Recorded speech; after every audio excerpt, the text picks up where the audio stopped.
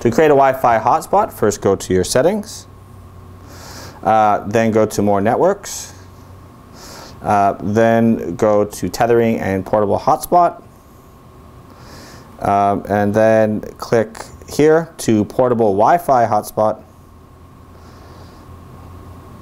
and it'll give you, you click there, it'll give you the network lists and the password, which you'll need to attach to your Samsung Galaxy. Next.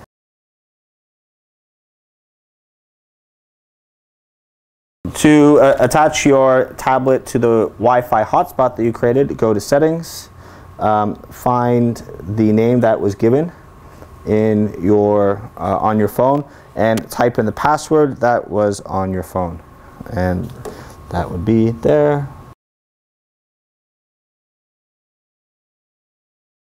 Done. Connect. It'll connect, and now you will have a wireless connection through your phone, which is very useful.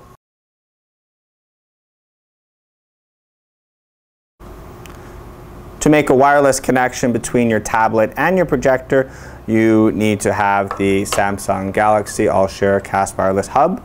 This is the cover of it. And it has to be plugged in at all times. This, it also comes with an HDMI cable. Plug it in where it says HDMI.